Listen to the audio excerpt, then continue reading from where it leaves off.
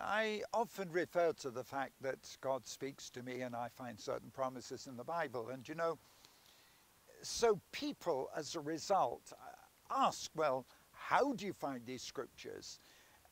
It's quite simple in that if something is in your heart, God does speak through his word.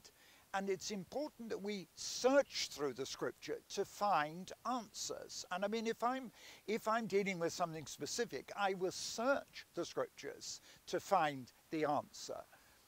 But I know that, for example, when I was in prison and God had given me the promise that I would be released, I would come out, I would be out at Easter, I'd be in the Royal Albert Hall and so on.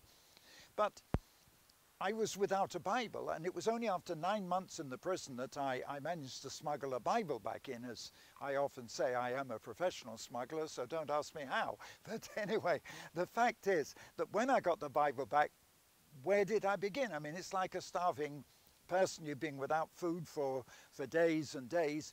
Where do you start?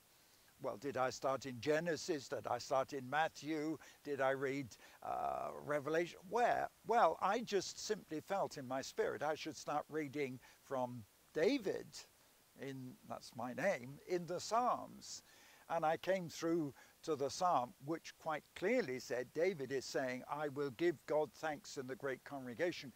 That immediately was a confirmation.